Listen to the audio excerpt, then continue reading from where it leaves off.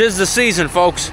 Today was supposed to be my wife's family Christmas, and we had to leave before the festivities started because, lo and behold, after one of the driest and nicest winters so far, bam! 8 to 14 inches, 50-mile-an-hour winds. It's gonna be some wet, heavy, slushy snow. While I was driving back today, Dad and Uncle Jeff got my cows and Jeff's cows moved. So glad they got that done while I was not available. We got one taker on the hay. Looks like it was a pretty quick, clean deal moving them cows. Yeah, you should have been there. It would have been okay if you were there. Yeah. Yeah. So these are the pants I've been saying I'm going to throw away for a long time. Today's the day. Okay. And the coat too, because a friend of mine from New York sent me a new Carhartt. I told him I was going to start wearing it. We start calving, but I think no time like the present. Right. So when you leave, you want to throw this stuff in the burn barrel? Sure. It was time.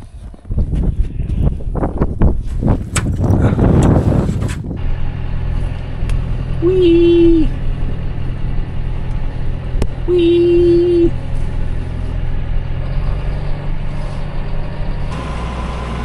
Silly girls thought it was a good idea to graze when there's 13 inches coming today, but they'll follow a bale. We're gonna get them behind these trees.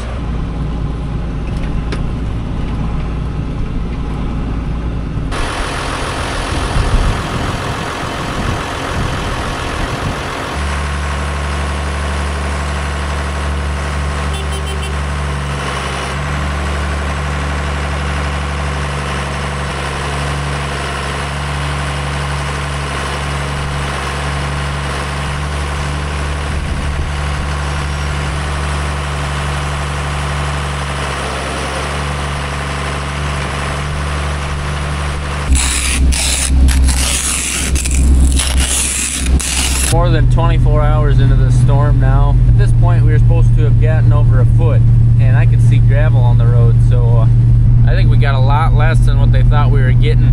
But look at this. Folks are driving to work. Godspeed.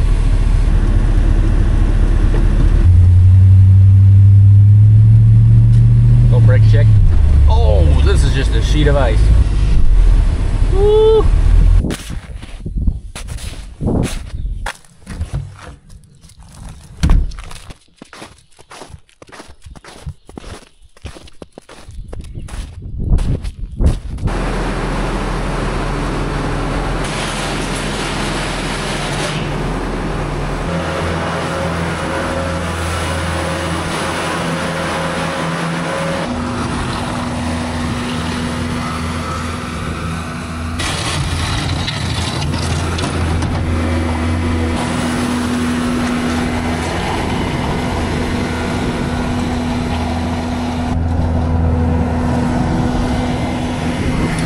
So my experience from just cleaning that little bit off and pushing the snow over there, I get into the field and I about get stuck. The mud underneath is not frozen. So I walked out in this bullpen and it was soft in there. If I drive really anything in there, it's just gonna make a mess, and I'm gonna do more damage than good. Seems like we're up against it. We got nothing we can really do to improve these feedlots except wait a couple weeks for it to get colder and finally freeze solid. Right behind where they eat, you've seen us clean it off many times. We're gonna do that. I can stay on the concrete. These back pens, sounds like there's a lot of snow that piled up behind there.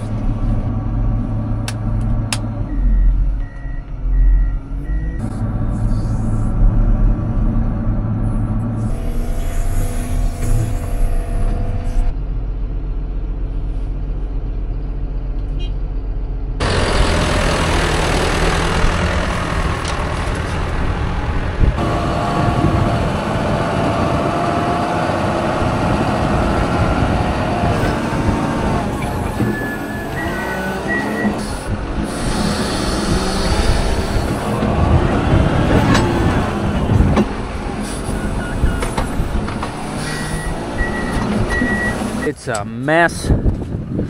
Started out as rain, moved into snow. It's just soupy. We're gonna start working on the middle feedlot, and it's just, if I get anywhere off this concrete, it's gonna be a mess and I could get stuck. So we got a gate right here, just gonna drive on the concrete, back up. Dad's getting the manure spreader and we'll throw that over here.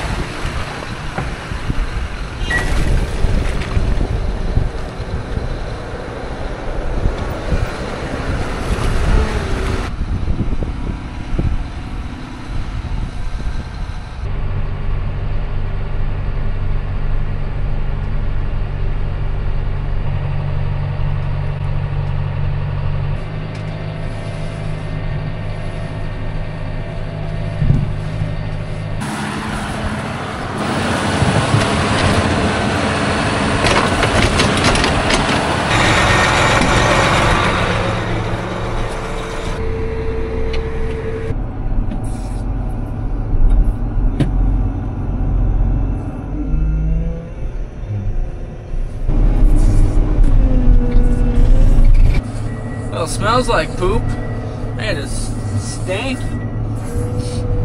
Whew. It smells like 10,000 vacationers from a Mexican resort hopped in the cab here and just released gas. Metric tons of gas.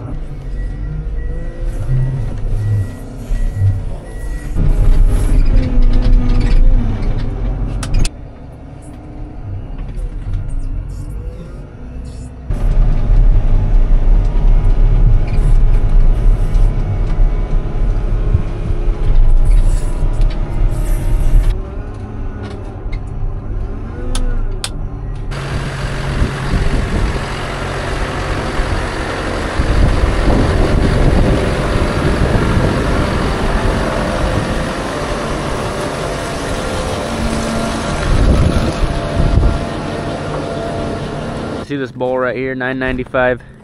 When he was born, he got really chilled. I got a cute little picture of him right here. He was a big calf. After Doc fixed him all up, let him out with a little piece of rope tied around its head. We got him home, and he's performed really well since then. I've got a hydraulic hose leaking on that loader now. Oh. So I'm gonna have to take it off.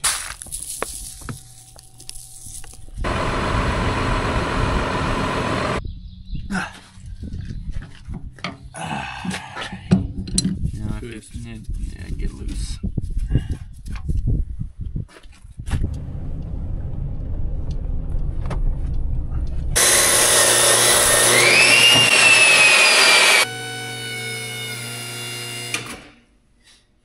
Walk us through it, Cole. New segment of Walk Us Through It. So I'm wrapping this thing on here. A protective.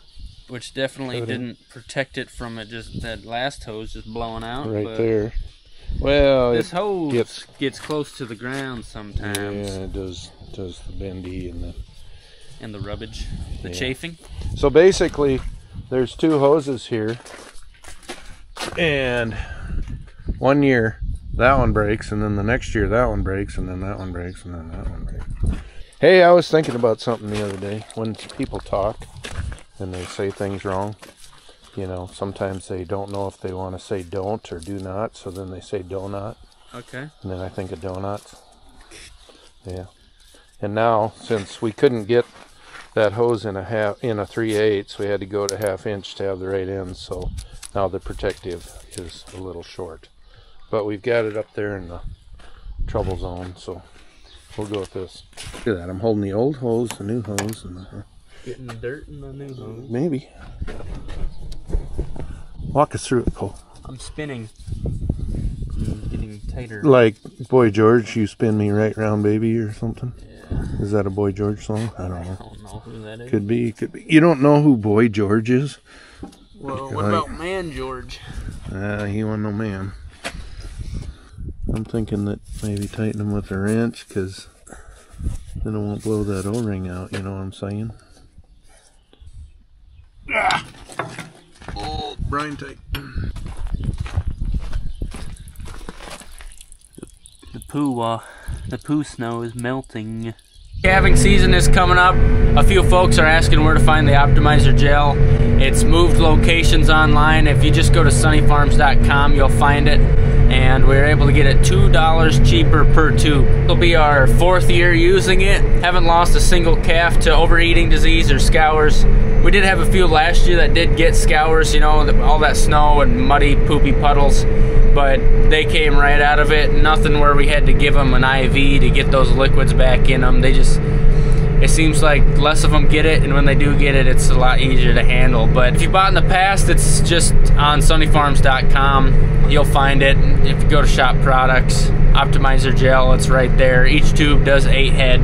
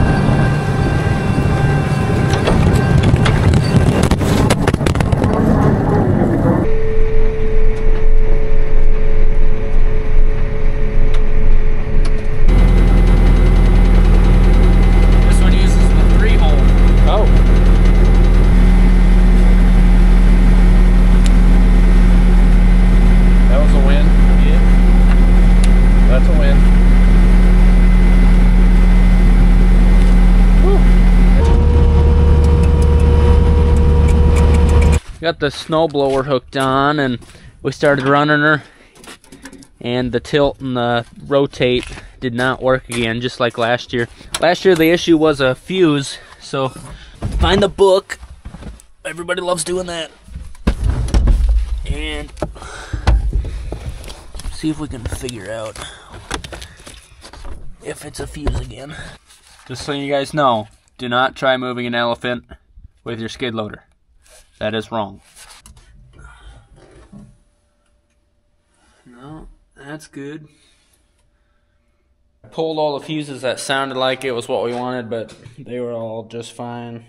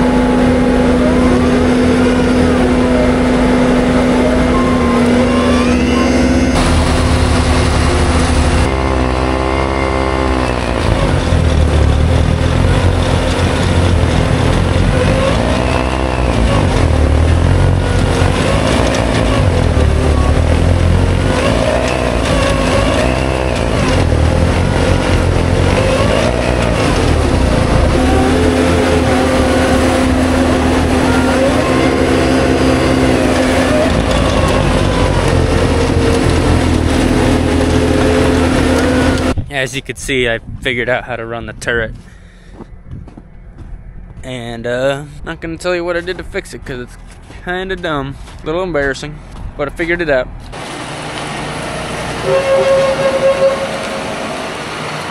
Yeah, that was not 14 inches. Not complaining about it. Would have been nicer if it froze solid so we weren't digging into the mud and making a mess. Hey Cole. Do you know who John Lennon is? Is he part of the Beatles? He was, yes. Woo! I got one right. There's 2 Beatles left and there's 2 gone, and John Lennon is one of them that's gone. And today's song of the day is by John Lennon, and it's called So This Is Christmas. It's one of my more favorite Christmas songs. That it's a Christmas song. Is a Christmas song, but not a hymnal Christmas song.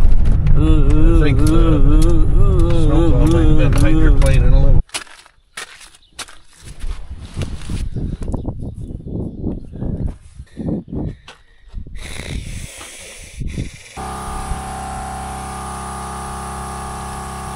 I can hear the leak. It's a big one.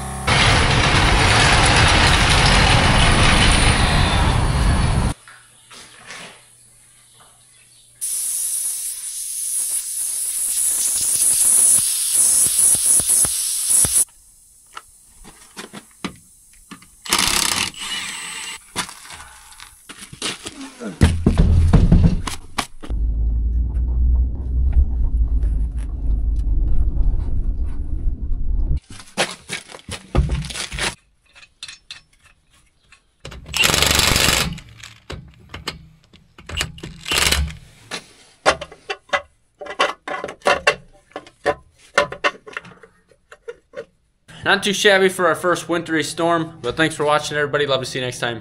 Have a good one.